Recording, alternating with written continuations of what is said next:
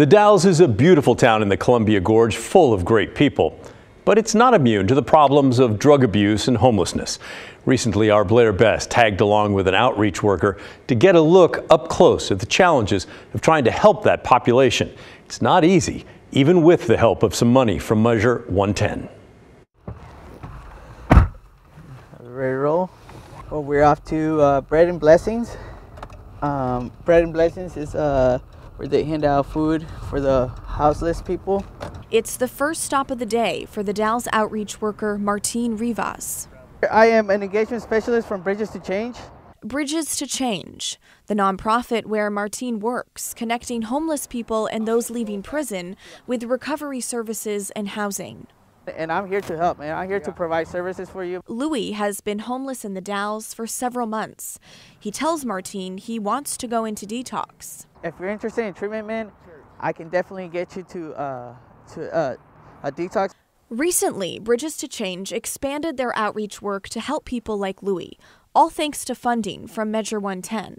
That's the controversial law passed by voters back in 2020, which decriminalizes user amounts of street drugs and sends tax money to programs like Bridges to Change. I think this is just the tip of the iceberg of what we're trying to do in this state. While many argue the law has made the state's drug epidemic worse, Victor Velos, the regional manager for Bridges to Change, believes there's a greater problem.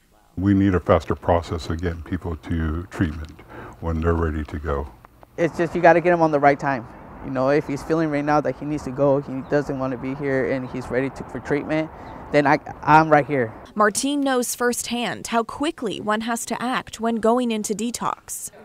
I've been clean out for over 5 years, but I lived the life of an addict. That life sent him to prison for 3 years. When I came out of prison, I came straight into housing of Bridges to Change. So I did the whole 360. I went all the way around, and I was just so proud of myself, you know, and it works. Take a seat. That message he tries to pass on to others. Hey, thank you for your help. Yeah, no problem, man. So the plan is to go to the office. I am going to call Eastern Oregon Detox Center, and then we're going to get an over-the-phone interview. You know, just hoping for better things, you know. On our drive back to the nonprofit, we learn the closest detox center is 2 hours away. And I have a participant here that is willing to go to treatment and to detox, and he feels like he's ready today. It turns out Louis says he only uses THC, which doesn't qualify him for a bed. In order for you to get help, you need to be on fentanyl, heroin, and all those tough drugs, you know. And so it's not fair. Martin tells us of another homeless man with a similar story. He started using meth just to get a bed. He's like, I don't really do meth no more, but I guess that's what he came back and he said, you know what?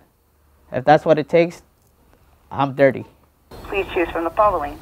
2 hours. Hi, Kathy. This is Martin Rivas from Bridges to Change.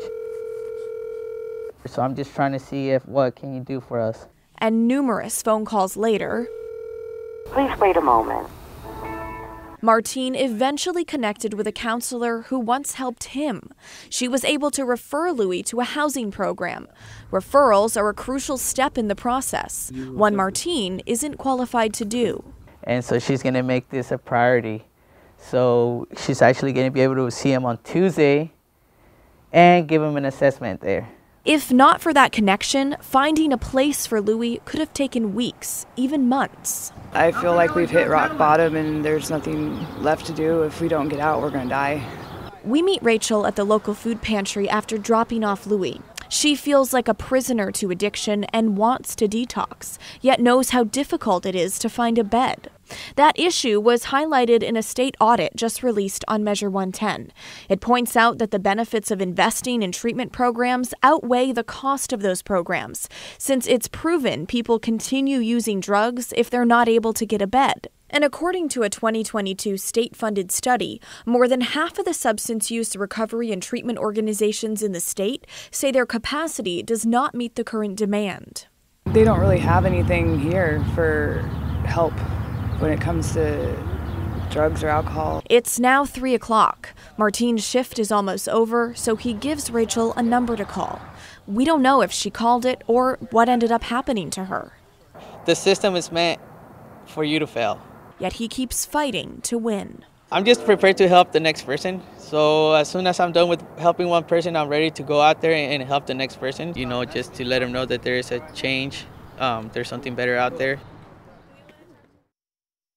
So Blair and I are here together so she can give us a little bit more insight on what it was like reporting on that story. And I know that you found a lot of frustrations out there. Yeah, most definitely. Those outreach workers have a lot of patience, I can tell you that. Just the hours of phone calls and running into roadblocks, you know, one right after another, and then say they have to make a phone call the next day or follow up with the person who's, you know, living on the street, and then they can't find them for whatever reason. For me, it was frustrating just watching for a day. I can't imagine, you know, doing that over and over again with the system set up the way it is. It is great to see on the ground that some of this 110 money is being used for outreach, and that outreach really is happening even in small towns like the Dalles. Yeah, but I think what this story shows is, yes, the outreach is happening, but it only goes so far. Right. So, you know, there's 2 outreach workers as part of that nonprofit. They go out, they meet people, they make relationships, but it kind of stops there sometimes. It takes a long time for them to actually get them into housing or into detox. And it's not as efficient as you would think it should be. No, because I learned there's so many different levels. They need a counselor to sort of sign off on someone going into treatment. It's not as easy as, oh, I work for this nonprofit, I met this person who needs help, can we get him in? It takes like 10 other steps. And it's where's the paperwork, yes, and you got to sign this. We have to do an interview, we have to do an assessment. Well, it's a good look at why things are not as simple as we would like them to be. Yeah, 100%. Pick people off the street and get them into rehab. Well, it's not that simple. Definitely not, yeah. And some of the people doing this work are just learning it themselves. I mean, the guy we profiled, he's been doing it for a month. So he's still learning himself. Yeah, but he can relate to the people that are out on the street. Very much so. He has something that, say, you and I don't have. He's lived through it. He's been to prison, been addicted, and now trying to make a difference. So he can already, jump ahead with those relationships. Well, good for him for being out there and fighting the fight, even through the bureaucracy. Yeah, 100%. It was really inspiring to see, and I wish them all the best. Yeah, I'm glad you brought us that story. Thank you. Thanks.